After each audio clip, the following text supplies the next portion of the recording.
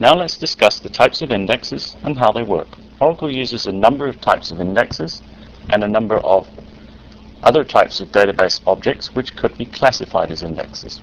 The most commonly used index is the B tree, or binary tree. By binary, it implies each item within a tree has two separate options. This is not essentially 100% true, but that's the idea. A binary tree is really a tree-like structure upside down where one option meets the multiple options below it. That's a bitmap. A bitmap is literally a map of bits. If you took a square, a two-dimensional square, and you cut it up into blocks, you'd have zeros in some blocks and ones in other blocks. Really, that's what it is. It's a two-dimensional picture of ones and zeros. Function-based index. A function-based index is an index made from a function. In other words, you apply a function to a variable value, as in a column in a table, and the result of the function becomes the index. An index-organized table. This is one of those things that I was talking about as not necessarily being an index, but an object. It's actually a table as well. As we discussed previously, an index-organized table is really a table with its data physically organized and sorted by the index.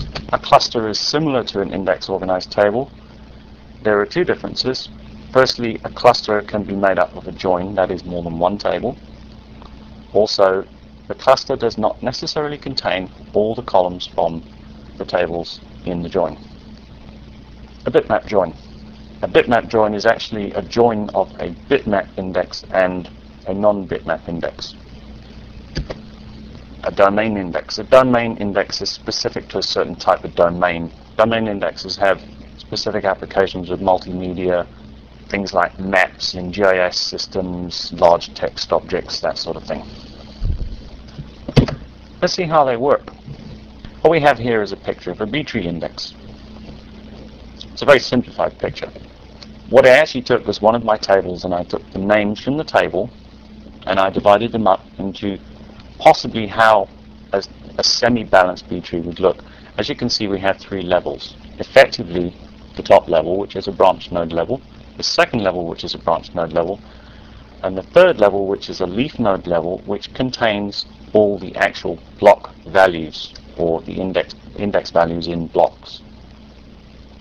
So what I did was I took my entire range from A to Z, and I found the middle of the first range of a third of A to Z, 26 characters in the alphabet, and I found an item that started with DO. So everything around DO in the first third of the letters of the alphabet would fall within this first set of branches. In other words, from 2 to JO, and there's DO starting on the second branch on the second layer.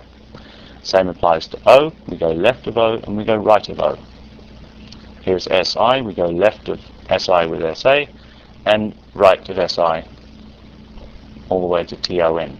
Effectively, what TON is the first value referencing the first item in the last block.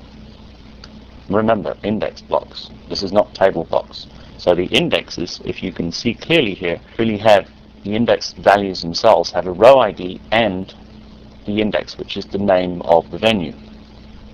What happens is I search by name, it finds the row ID, it then uses the row ID from the index to go into the table, using that logical pointer to find the exact location of the record. In theory, if you do an exact match for an exact record, you should do 1 read, 2 reads, 3 reads, and then 4 reads into the table.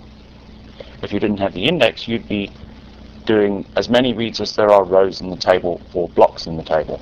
You'd be reading a lot more records. Basically, you'd read every single record. That's the benefit of having the index. If there's 150 rows in the index table, you're theoretically reading and checking 150 rows. In this case, you're only doing 4 database reads to find this row, so it's a lot faster. However, note, it's not necessarily faster using indexes. Sometimes it can be faster with small tables to read the whole table. But that's tuning. We'll go into that on a later course. Down here I have a little note that says potential row chaining overflow. Now, practically for the amount of data I have in this table, that's extremely unlikely. However, for large tables with large indexes, you could get to the end of a block, fill the block up, and then it will row chain to a different block. That can cause performance problems later on. A bitmap index. As you can see from here, I have a table with its attached row IDs, and here I have a bitmap, which is a map of bits, ones and zeros. And here it says the state is California, and I take this first row, which is actually the first row up here, it says California, so I put a 1 in state California and a 0 in Nevada, because it's not in Nevada. If we take 1, 2, 3, 4, the 5th row and the 6th row, they're both Nevada, so we have a 1 in Nevada and a 0 in California. You can see that this index would effectively be a lot smaller than the index that was indexed on the name. It would occupy a lot less space.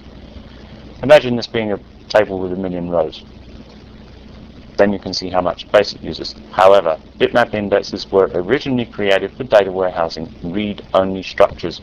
Do not use them in OLTP databases because you will have severe performance problems, and they do overflow a lot, and they're not updatable. Not with any acceptable speed anyway. A function-based index. These can be useful. As you can see here, I created an index called dateOfShow on show, which is a function toChart applied to show date, which produces a value, say 2002 August. So when I do a where clause and I force it to use this index in the SQL statement, it will actually search for 2002 August as opposed to either 20th of August 2002 or the Julian value. An index organized table. We've discussed these a number of times, but here's a picture to show you table plus index placed into index organized table, and we sort the actual table data in the order of the index. A cluster, once again, is a join between multiple tables placed into a single physical object. Here's a bitmap join index. All we're doing is we're taking, for instance, the same bitmap we had earlier and a table with or without its indexes, and joining the bitmap and the non-bitmap to get a result. A domain index. Large documents, for instance in a library, lots of very big documents. Spatial geometric data. Spatial data is things like maps and objects, representations of objects, multimedia, video, sound, all that sort of stuff. There's lots of it.